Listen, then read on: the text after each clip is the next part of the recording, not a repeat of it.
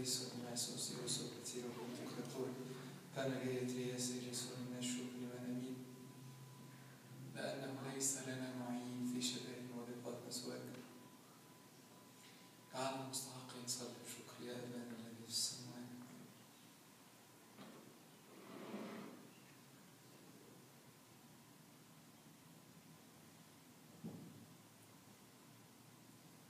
نبوات الساعة الأولى من ليلة الثلاثاء من الوصفة المقدسة التي لمخلصنا الصالح بركتها المقدسة فلتكن معنا جميعا آمين.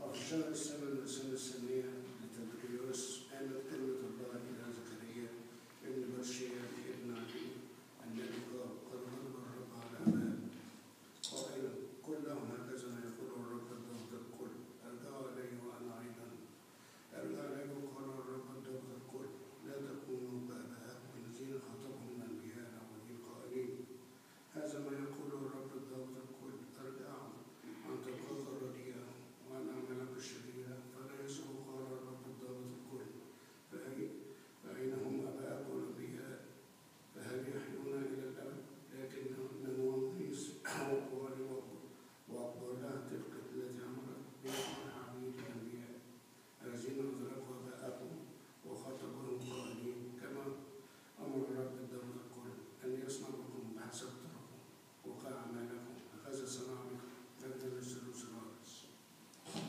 سلام الأب والروح القدس الآن وحبيبين الشيستينان تسبحة صلاة الساعة الأولى من ليلة الثلاثاء من الوصفة المقدسة التي مخلصنا الصالح بركتها المقدسة فلتكن معنا جميعا آمين يا رب اجعلنا مستحقين سلب شكر أبانا الذي في السماوات.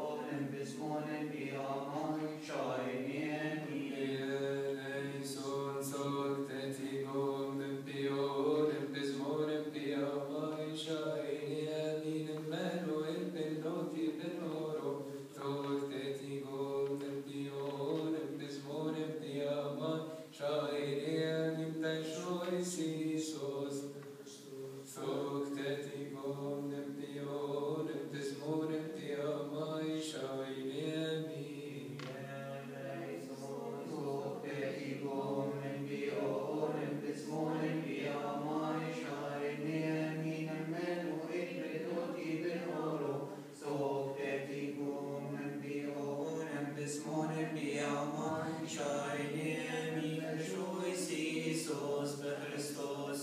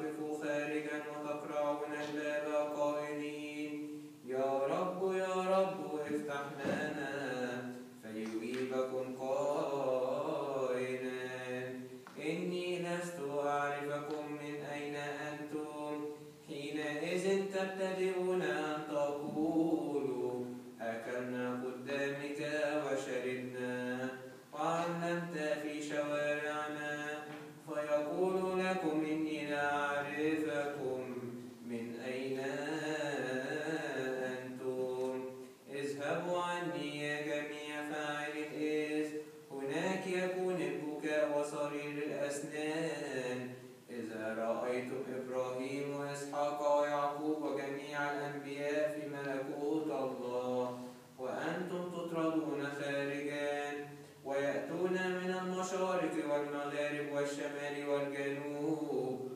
ويتكئون في ملكوت الله فهوذا آخرون يكونون أولين وأولون يكونون آخرين. المجد لله نبوات الساعة الثالثة من ليلة الثلاثاء من البصخة المقدسة التي بمقدسنا الصالح بركتها المقدسة تتم معنا جميعا. بدء كلام الرب لإسرائيل على يد ملاك ضعوا في قلوبكم أنني أحببتكم يقول الرب وقلتم بما أحببتنا أليس عيسو أخا ليعقوب يقول الرب وقد أحببت يعقوب وأبغضت عيسو وجعلت حدوده للفساد ونصيب ميراثه فقرا وإن قال الآدميون إننا قد انهدمنا فلنرجع ونبني خربها هذا ما يقوله الرب الضابط الكل هم يبنون وأنا أهدم والعم تخمد اسم والشعب الذي قومه الرب إلى الأبد فتبصر عينكم وأنتم تقولون لقد تعظم الرب فوق تخوم إسرائيل الابن يكرم أباه والعبد سيده فإن كنت أنا أبا فأين كرامتي وإن كنت سيدا فأين مهابتي قال الرب الضابط الكل وأنتم أيها الكهنة والمحتقرون اسمي وقلتم بما احتقرنا اسمك لأنكم قربتم على مذبحي خبزا نجسا وقلتم بما نجسناه يقول إن مائدة الرب حقيرة وحقيرة هي الأطعمة الموضوعة عليها وإذا قربتم الأعمى ذبيحة أفليس ذلك شرا وإذا قربتم الأعرج أو السقيم أفليس ذلك شرا قربه لرئيسك أفقروا منه أو يقبل وجهك ويقول الرب الضابط الكل مجدا للثالوث الأقدس.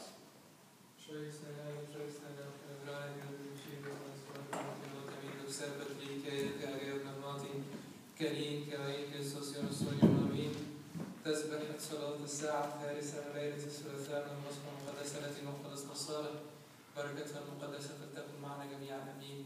Make us worthy, O Lord, to pray. Thank thee, our Father, who art in heaven.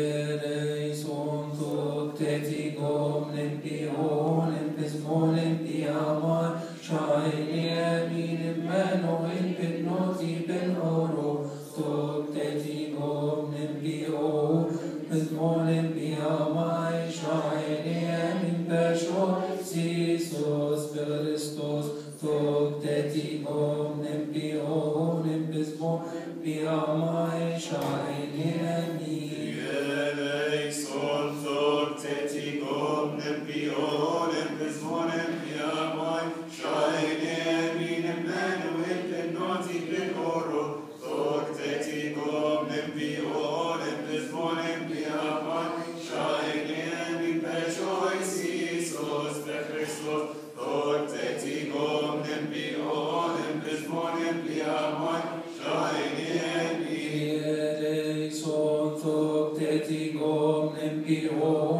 بزمون بيامار شايني أمين منوهل بنوتي بن أورو توقتتي قوم نبيو بزمون بيامار شايني أمين بشويسي سوز برستوس توقتتي قوم نبيو بزمون ماي شايني أمين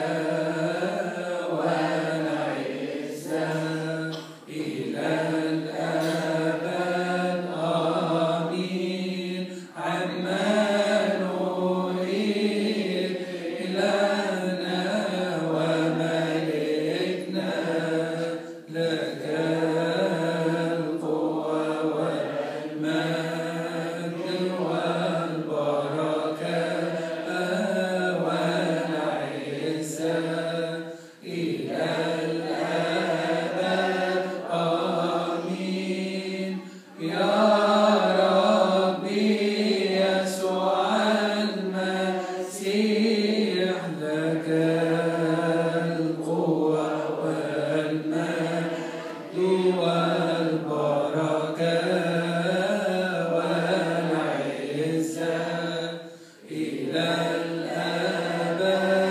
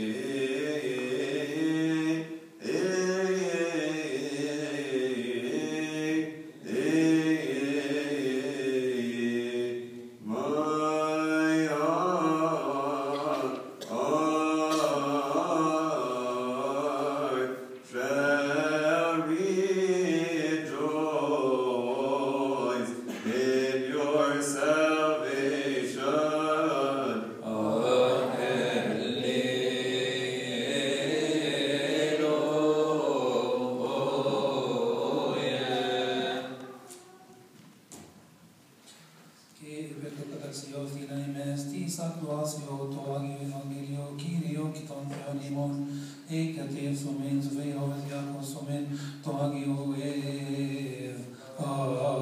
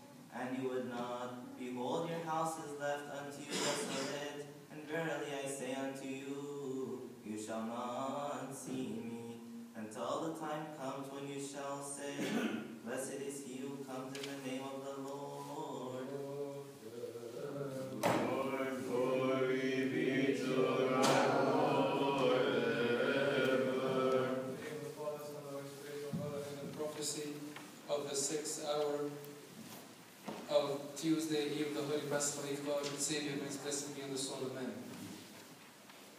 But you, O Israel, be not ignorant. Do not go to Gilgal. All men of Judah, do not go to Beth-aven, and swear not by the living Lord. For Israel was maddened like a man-heifer. Now the Lord will feed them as a lamb in a wide place.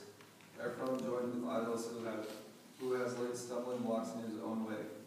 He has chosen the Canaanites. They have previously gone a whoring. They have loved dishonor through insolence. You are a blasted one in your wings, and they shall be ashamed because of their altars. Hear these things, you priests, and attend, O house of Israel, and hearken. O house of the king, for the controversy is with you, because you have been a snare in Mizpah, and as a net spread on Tabor, which they that hunt the prey have fixed, I will correct you. I know that Ephraim and Israel are not far from me. For now Ephraim has gone grievously a whoring, Israel is defiled. They have not framed their counsels to return to their God, for the spirit of fornication is in them. And they have not known the Lord, and the part of Israel shall be brought low before his face.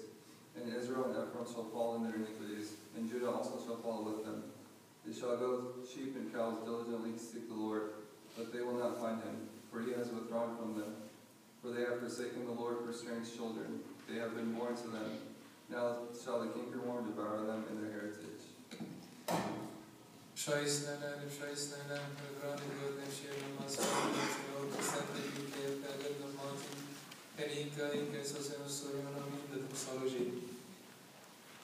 Of the 6th hour of Tuesday, Lord, Pascha, Lord, the Savior, listen to the soul of man, make us worthy, Lord, to pray thankfully. Our Father who art in heaven.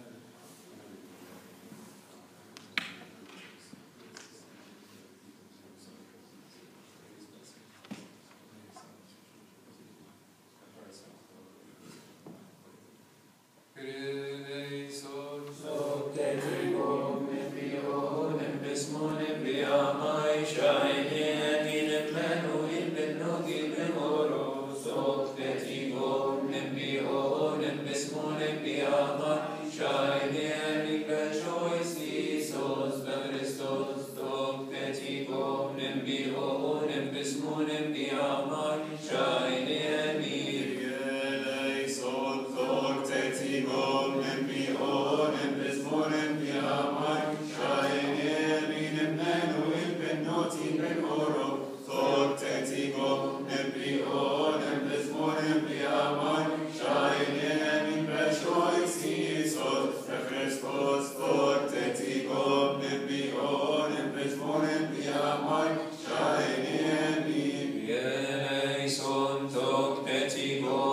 bionem besmonem biamai shaine binem manuel bennoti benoro Thophetigom bionem besmonem biamai shaine bibechoisis os Christos Thophetigom bionem besmonem biamai shaine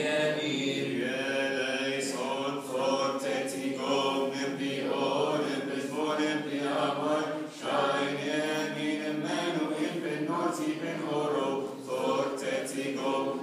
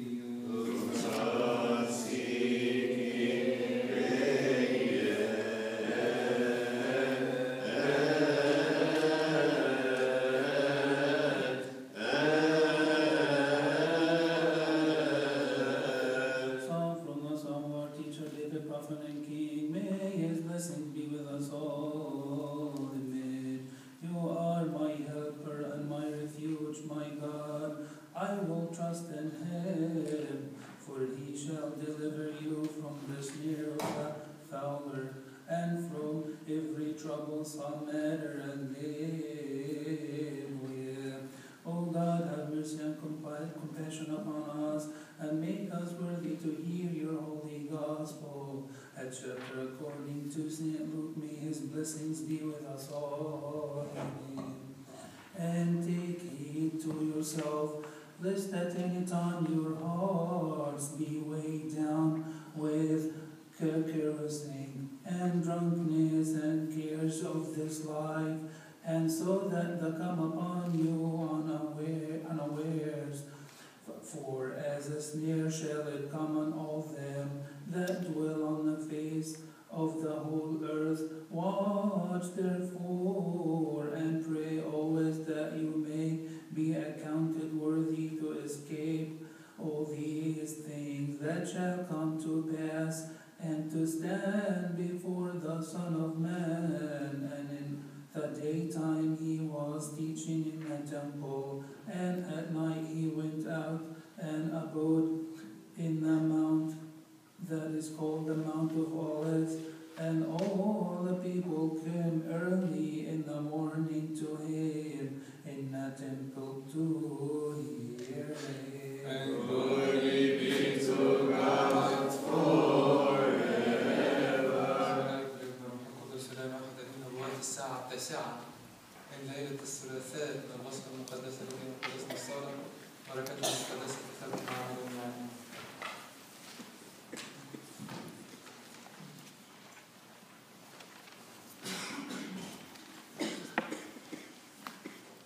ازرعوا لأنفسكم برا تجنوا ثمرة الحياة، استنيروا بنور المعرفة واطلبوا الرب حتى يأتيكم ثمرة البر.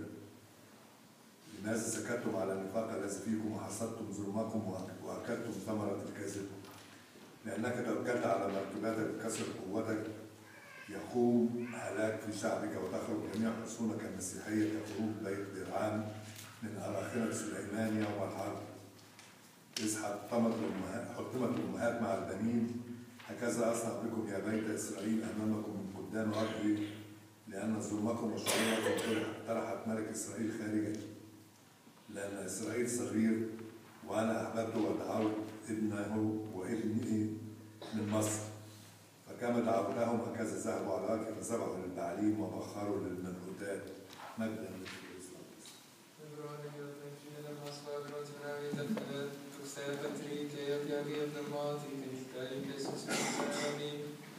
تسبحت صلاة الساعة 9 من ليلة الثلاثاء من الوصف المقدسة التي قدسنا الصلاة بركة المقدسة تثبت معنا جميعا. آمين يا رب العالمين. Amen.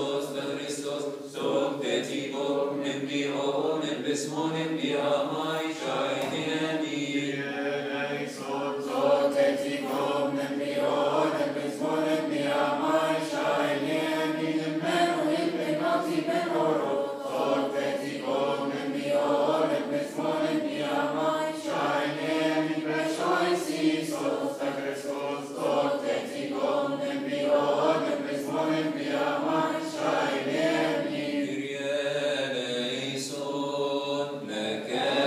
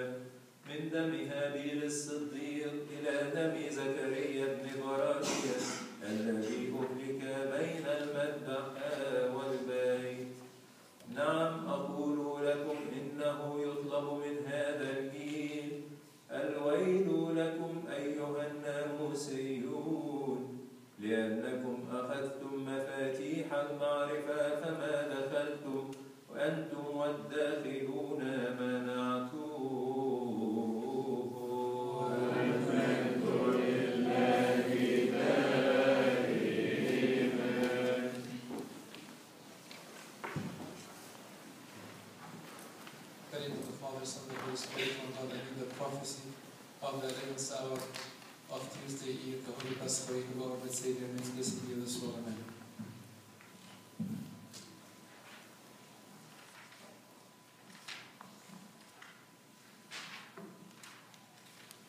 A reading from Amos the prophet.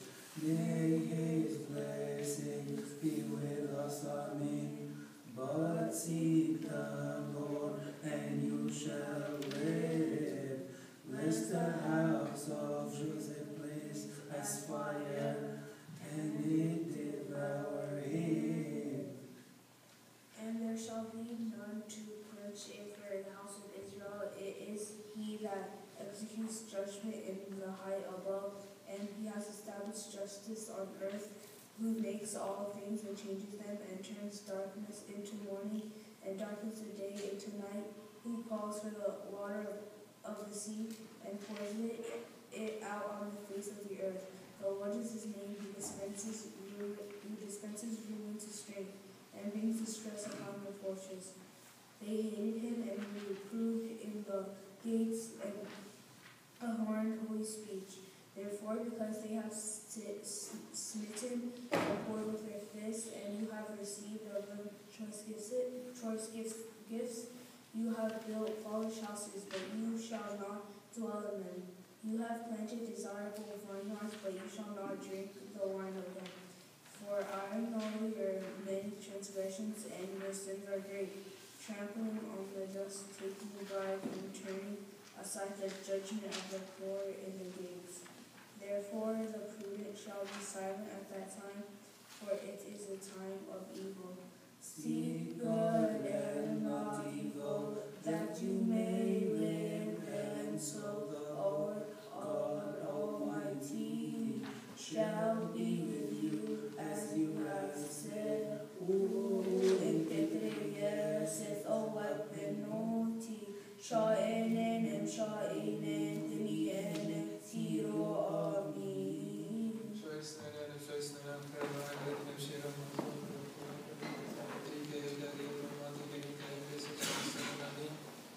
The doxology of the 11th hour of Tuesday Eve, the Holy Pascha week of our Lord Savior, and its blessing be with us all. Amen. Make us worthy, Lord, to pray thankfully. Our Father, who art in heaven.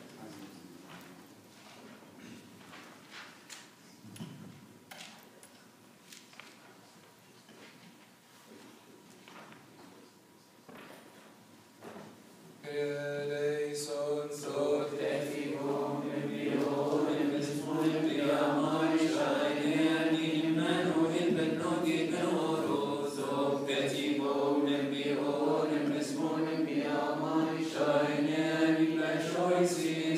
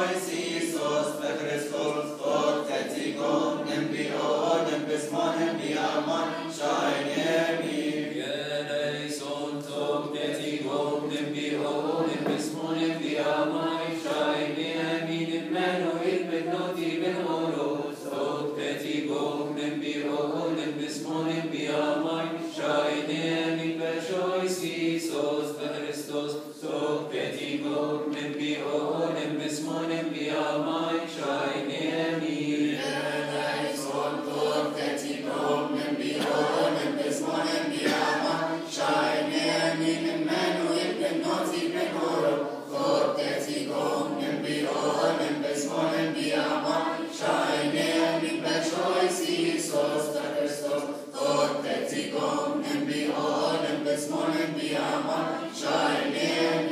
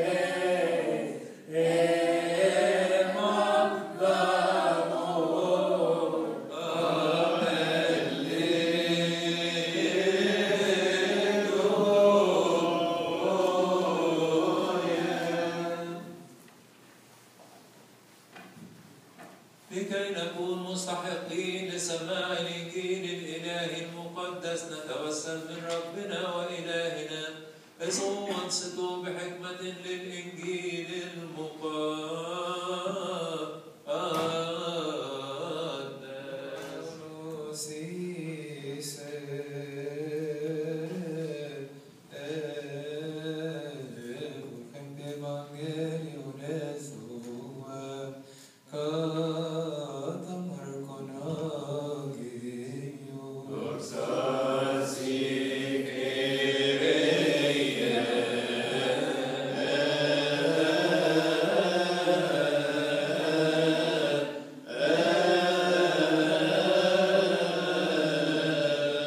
من مزامير معلمنا داود النبي والملك بركاته على جميعنا آمين.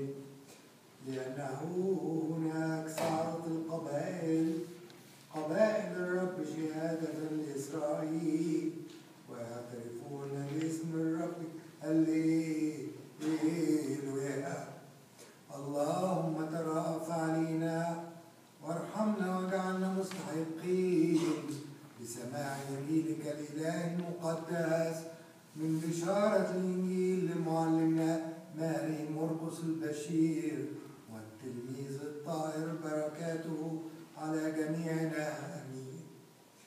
فأما ذلك اليوم وتلك الساعة فلا يعلمها أحد ولا الملائكة الذين في السماء ولا الإبن إلا الآب. انظروا واسهروا وصلوا لأنكم لا تعلمون متى يكون الزمان. كمثل إنسان مسافر فترك بيته وأعطى عبيده السلطان كل واحد وواحد في عمله وأوصى البواب بالسهر. فاسهروا إذا لأنكم لا تعلمون متى يأتي رب البيت أفي المساء أم في صياح الديك أم في نصف الليل أم في الصباح لئلا يأتي بغتة فيجدكم نياما. وما أقوله لكم أقول للجميع اسهروا. وكان الفصل والفطير بعد يومين وكان رؤساء الكهنة والكتبة يطلبون كيف يمسكونه بمكر ليقتلوه ولكنهم قالوا لا نفعل هذا في العيد لئلا يكون شغب في الشعب. والمجد لله دائما.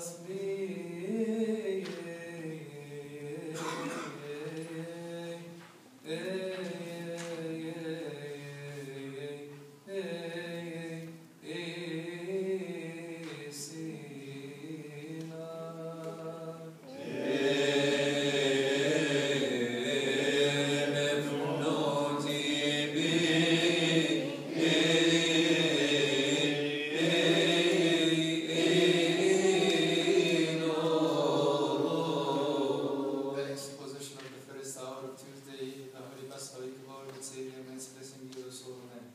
On his way to Jerusalem with his disciples, some asked our Savior, "Few are those who will be saved." Our Savior replied, saying, "Strive to enter through the straight gate, lest you should come and knock on the door and say, 'O Lord, open unto us.' And he shall answer from inside and say unto you, 'I do not know you. Where are you from? Go away, all you wrongful sinners, to the place of weeping and the gnashing of teeth.'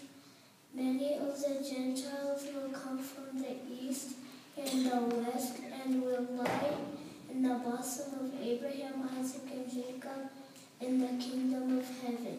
But you will be cast outside, dominated by your profanity. Repent and confess that your sins may be taken away." Christ our Savior has come and has borne suffering, That through his passion he may save us.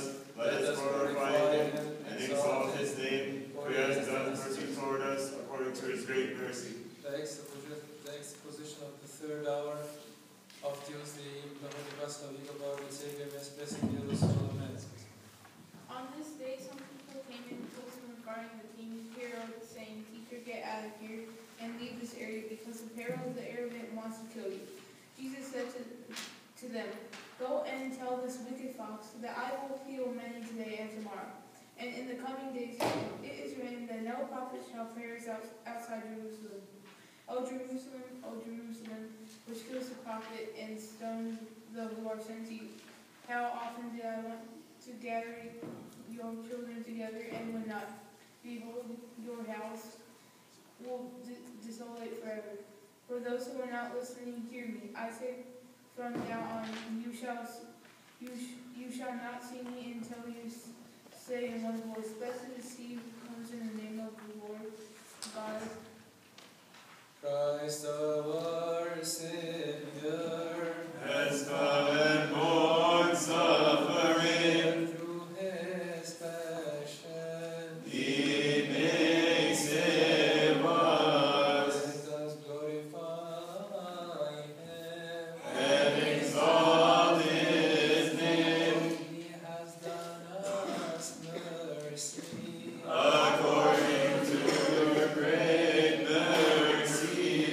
Celebration of the 6th hour of Tuesday, the Holy Pascha week of our Lord Savior, man's blessing you, the soul of man. Attending physician, Jesus was treating us without charge. He reminded us that gluttony burdens the heart and saps the power from the body. Likewise, worldly concerns could bring us vicious passions and cause us to stray away from the fear of God. The wicked Satan can overwhelm us, drive us away from the path of salvation, diminish the awareness of our soul's salvation, and subject us to the dominion of death. Just as the prey falls in the trap, be alert and present fruits worthy of righteousness and astonishment, so that you may stand in front of our Judge and Savior Jesus. He was teaching the public in the temple. By night he rested on the Mount of Olives. By day he went down to Jerusalem, where people gathered early to listen to his teachings that are full with righteousness. Those who heard him hurried to drink from the spring of his sweet water, as the book that testifies to his coming.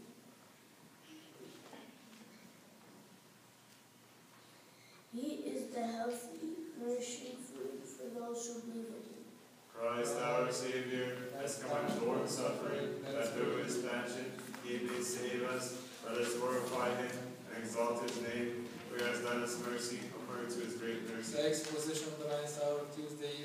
Pascha week of our good Savior, His blessing to the soul of man. Listen to the clement, compassionate, the patient who has great mercy when he teaches us to be clean, not only in our bodies but also in our hearts. The Pharisees who invited Jesus to dinner was puzzled at him when he ate the bread without washing his hands. The Messiah teacher said to him, "You Pharisees cleanse outside of the cup aside, but inside you are full of promiscuity, plunder, depredation, and injustice. Give alms and judgment, and everything will be clean unto you. Let us be kind to God's creation, thus we may purify ourselves, bodies, and souls of all the filth of the sins." Christ our Savior has come and borne suffering. through His passion. He makes it was Let us glorify Him and exalt His name He has done us mercy. according to His great mercy. That is the position of the 11th hour of Tuesday, Holy Pascha week of our good Savior. May His blessing be with us all. Amen. You alone, the omniscient God, have the knowledge of everything before its beginning, the ages, the years, times, and past generations.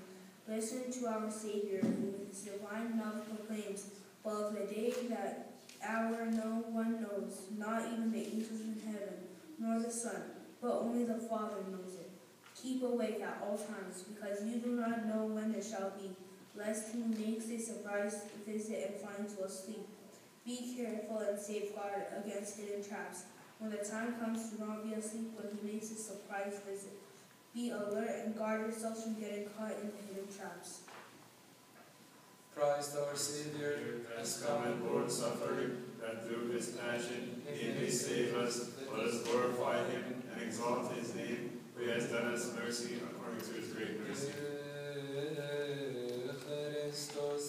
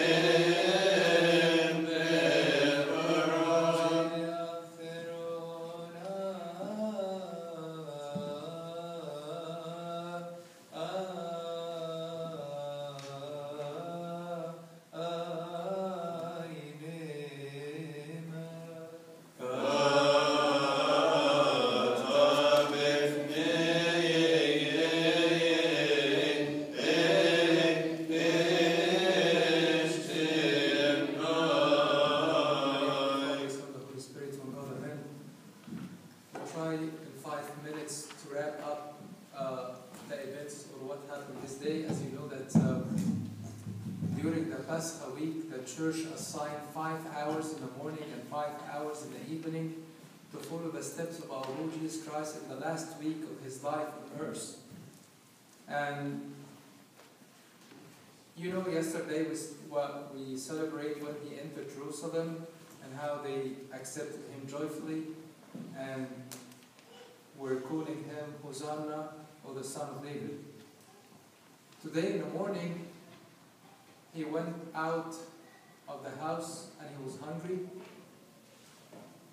and he found a fig tree full of leaves, and he was expecting to have fruits, but unfortunately he didn't find any fruits on it. So he cursed it. And he went to the temple, and he found those who sell and buy, and he was so angry about that, and he said to them, my house is a house of prayers, and you make it a temple.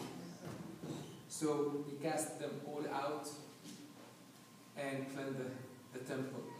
The Jews asked him, with what authority you do that? And he replied and said, I will ask you another question.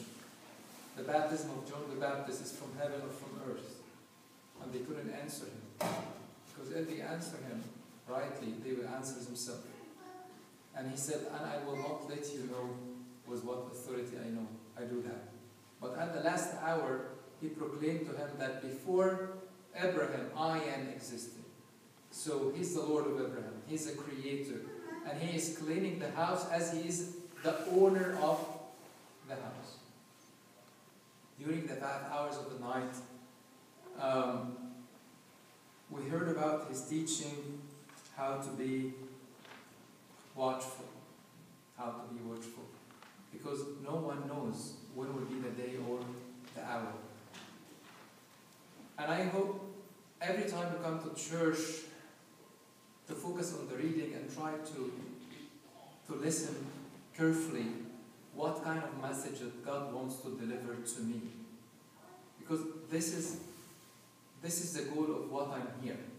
I'm here to listen to the Word of God and really think about everything I do in my life, that I may be enlightened of His will, to know His will, and to walk through it. So it's preferable for everyone if you can have like a book note like this, and you write your notes on it, and the verses you like, the ideas you like, and remind yourself always with it. And the church gave us a golden opportunity while the deacon is chanting the song in tune. I know that some of us say, oh, isn't that important? Every hour, every hour, every hour? For the sake of time, do it quickly. Actually, this is time for digestions. What is it? Digestion. فرصة للهضم. Whatever you have heard, the church give you a time to contemplate, to meditate, to digest whatever you just ate in the last hour or in this. So it's not a time to just look around and feel bored or whatever. It's time for meditation. It's time for contemplation. And the church gave you this time with a very nice musical background just to keep you in the mood of this Holy Week. So let us enjoy this Holy Week, and let us enjoy every hour and every time of it. One element, 2 minutes, the time. I know that time is so important. And I wonder that every time I come to the church, I always look to my watch. Okay, Abuna said it will be over by 8. It's 8:02. It's whatever. So I'm concerning about time every time I come closer to God. But I will be less concerned if I spend the time in any other activity. And unfortunately, I'm talking about myself, especially the unnecessary activities. Time is very important for our salvation. And this is what the Lord tried to explain many times during this day. The first hour, in the evening hour, He said, do your best to walk into the narrow gate, unless the door will shut and you will have no opportunity to enter into. So there is a time when the door will be open, and there is a time when the door will be shut. And so we have to be careful. We have to walk through the righteous way. We have to do the will of God before the door is shut.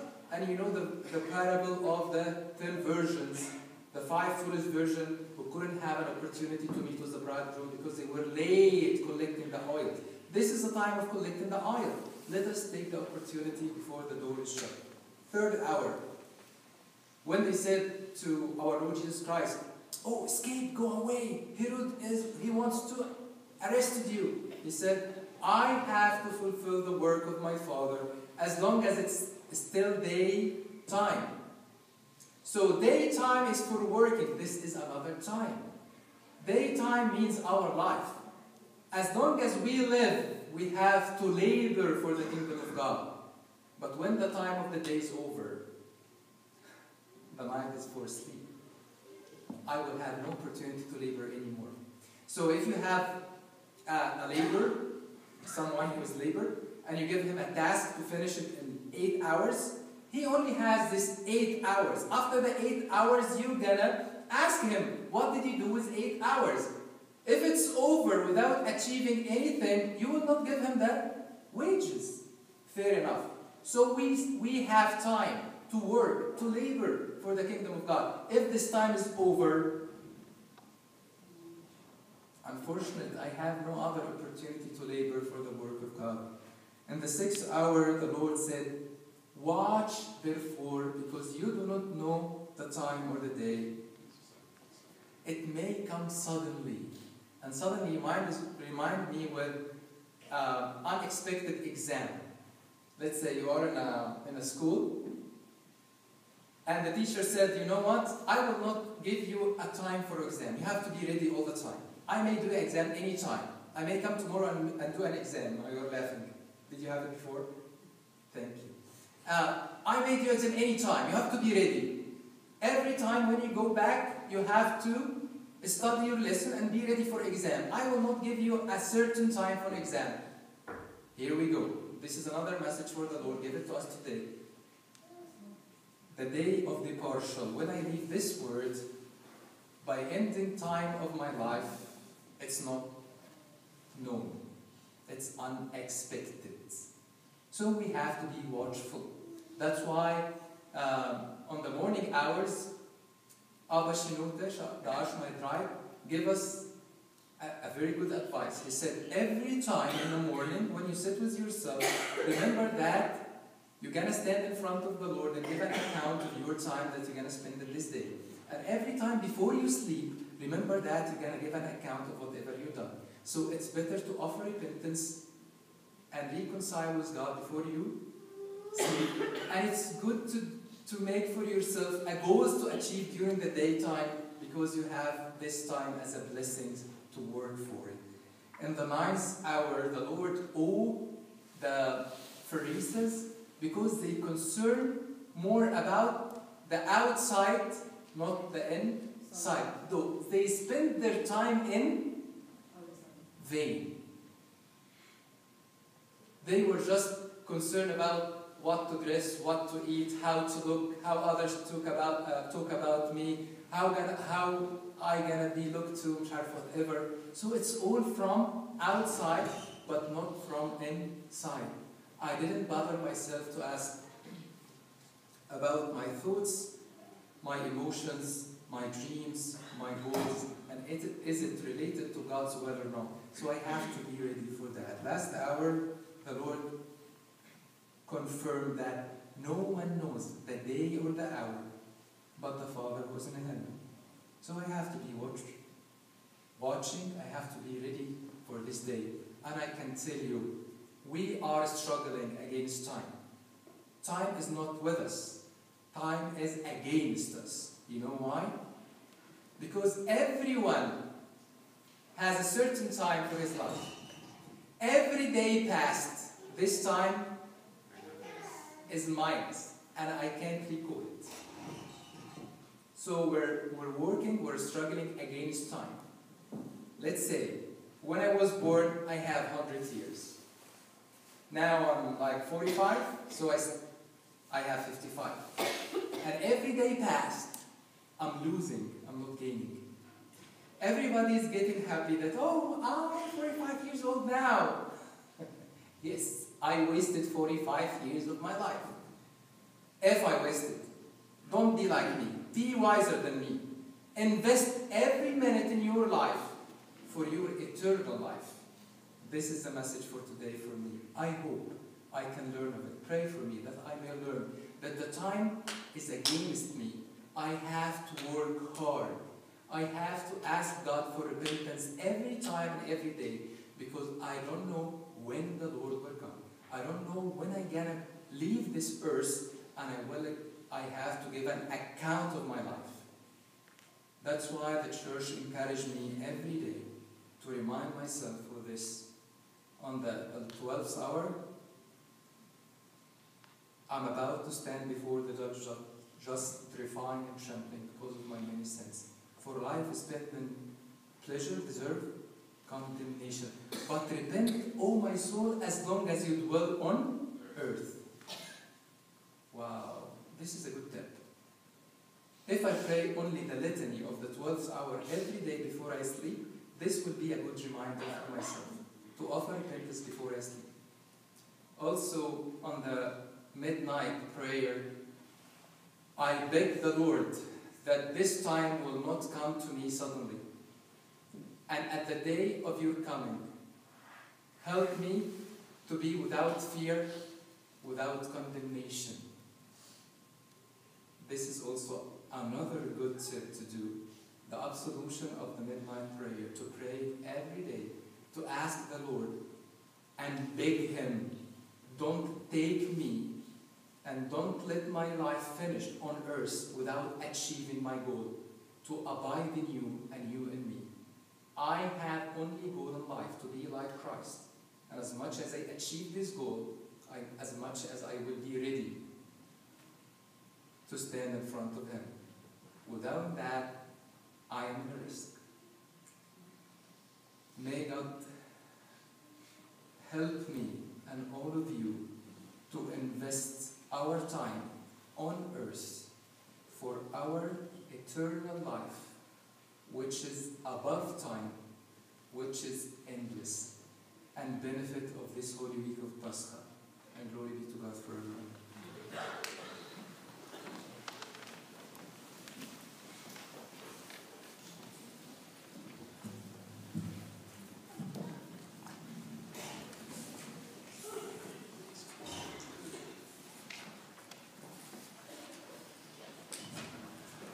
نسأل الفضلاء عليك يا سيد الله ضابط الكل والابن الوحيد القدوس خالق الكل مدبرهم والروح القدس المحيي الثالوث القدوس الذي تكسو له كل رب ما في السماوات وما على الارض. نسألك يا رب اسمعنا وارحمنا. For the sake of the heavenly peace, unity of all the church and the world, monasteries, all holy places, their dwellers and their keepers. O God, have pity on your creation and save it from all evil. We ask you, O Lord, to hear us and have mercy on us. Lord, have mercy. دبر حياة الإنسان خطة في القاضي وصنع له الموجودات بحكمته وزين السماء بالنجوم والأرض بالنباتات والأشجار والكروم والأودية. أنت الآن يا ملكنا اقبل طلبات عبيدك الواقفين بين يديك القائلين نسألك يا رب اسمعنا وارحمنا. Holy God, who created man according to your image and likeness and gave him a living and reasoning soul, have mercy, O Lord, on your creation which you have created, and have compassion on it, and bestow upon us your mercies from on high, of your goodness and from your mansion. We ask you, O Lord, to hear us and have mercy on us. Lord, have mercy. استعدتك محبار ونجيت من الطوفان هو بني ونسائهم وأيضا الحيوانات الطاهرة وغير الطاهرة لأجل تجديد الأرض مرة أخرى. نسألك يا رب اسمعنا وارحمنا. Lord, the Creator and Provider of all, deliver your people from the flood of the sea of this passing world, and remove from them and from the animals all harm, and give the bird their provisions. For you provide for the beast, and the young ravens their sustenance. We ask you, O Lord, to hear us and have mercy on us. Lord, have mercy. عن عبد إبراهيم اتك على مائدة تبارك في زرعه. أنت الآن يا ملكنا اقبل طلبة عبيدك الواقفين إليك وترأف على العالم وخلص شعبك من كل شدة حل فيهم وسر بينهم. نسألك يا رب اسمعنا وارحمنا. We ask you, Lord, to guard us from all evil and have pity on your creation, and all the people, for the eyes of all look up to you, for you give them their food in due season. You are the sustainer of all flesh, the help of the helpless, and the hope of the hopeless. We ask you, O Lord, to hear us and have mercy on us. Lord, have mercy. الواضعين بين عينيك التي لا تغفر وخلصت يوسف من امرأة سيده وجعلت ملكا على مصر وأحوالها. أجزت عليه أيام الشدة فأتى إليه إخوته وأبوه يعقوب وسجدوا بين يديه وأخذوا منه حنطة لقود بنيهم ومواشيهم. نحن الآن جميعا أيضا نخضع لك برؤوسنا ونسجد ما بين يديك ونشكرك يا خالقنا ورزقنا على هذا الحال وفي كل حال ومن أجل سائر الأحوال. ونجنا يا الله بكل شدة. نسألك يا رب اسمعنا وارحمنا.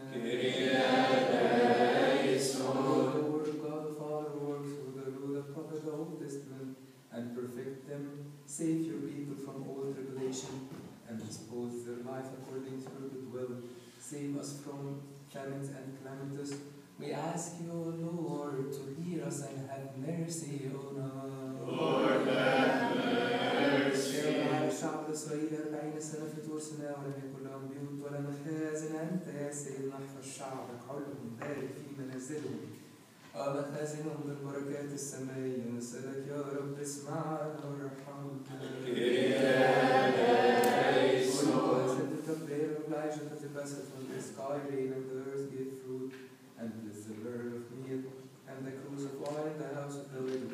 Accept the prayer of your people through the intercession of the holy saint, the pure prophet. We ask you, O Lord, to hear us and have mercy on us. Lord, have mercy. رأف على العالم بين الرحمة ورأف وبارك في دين ليلتهم وخزنهم في القليل الذي عندهم. اسعد جانب النهار كمقداره وهب اعتدالا للأهوية. مين أرضنا باركه في هذا العام وكل عام وفرح وجه الأرض وعلنا نحن البشر. نسألك يا رب اسمعنا وارحمنا. Send the repentance of the Nineties when they fasted and received the confession of the right thief on the coast. Likewise, make us worthy to please you and to gain your compassion, crying and saying, remember us, O Lord, when you come into your kingdom. Accept the repentance of your servant, their confession, their fasting, their prayer, their offering, which are offered on your holy altar, and accept incense and have mercy on them.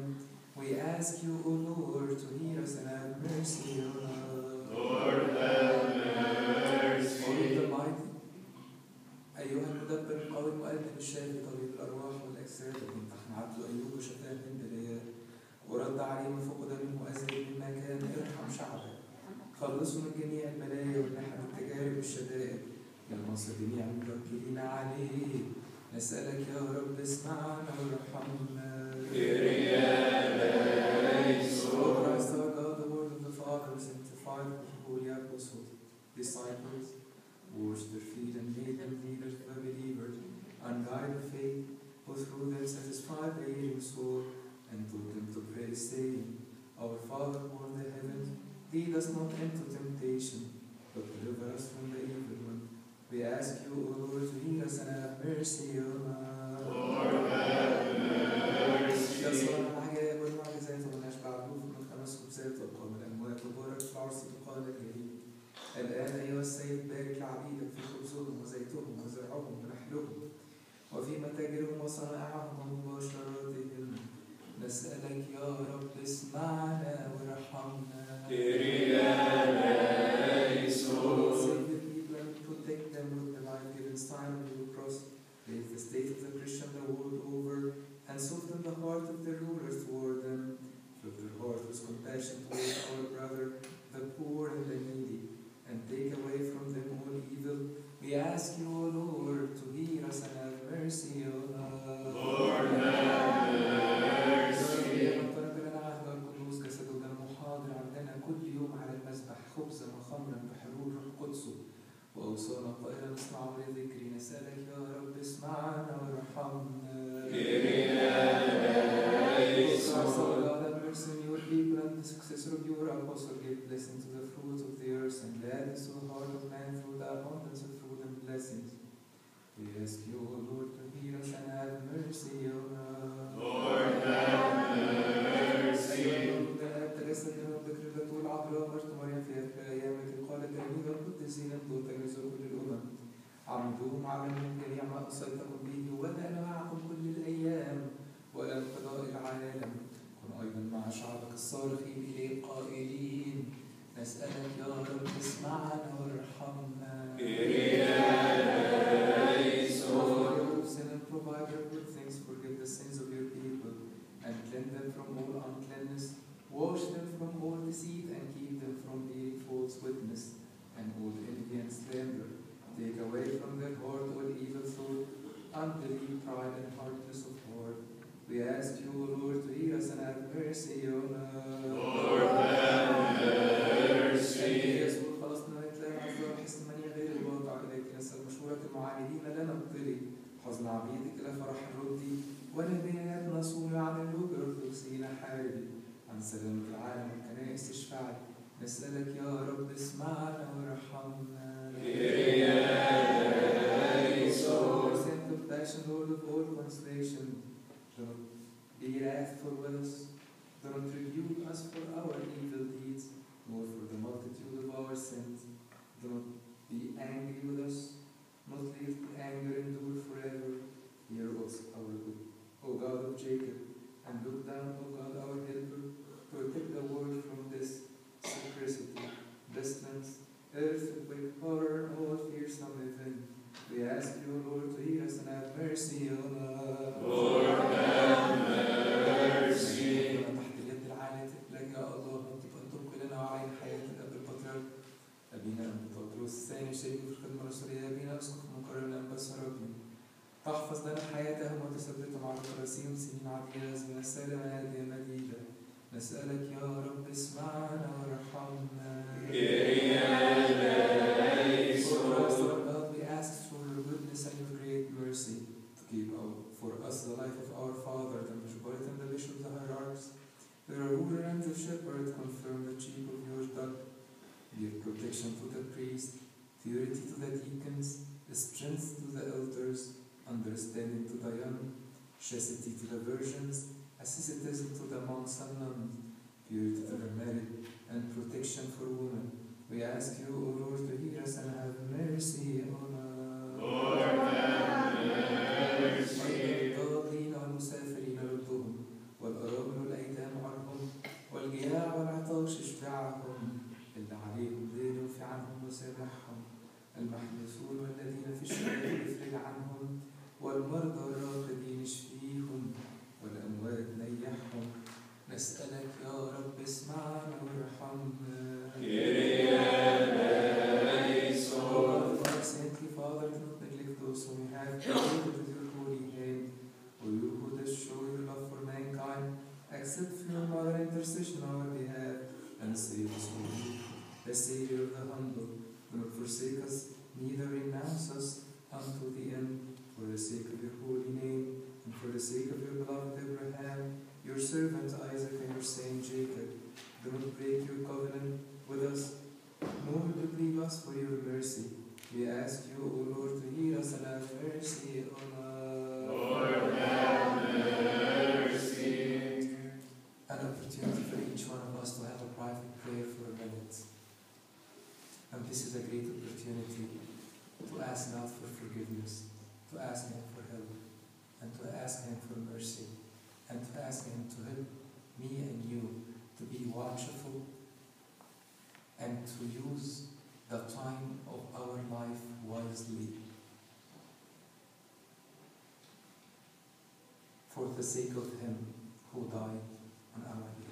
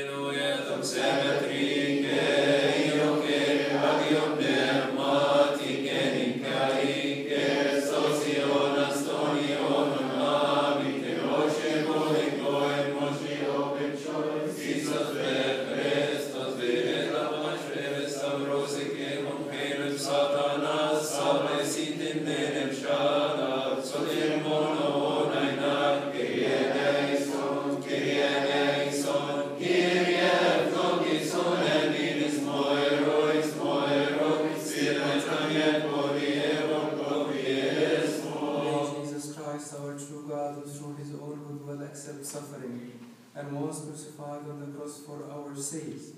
Bless us with all the spiritual blessings and support us and complete for us this holy week of Pascha and bring forth upon us the joy of his holy resurrection for many years and peaceful times.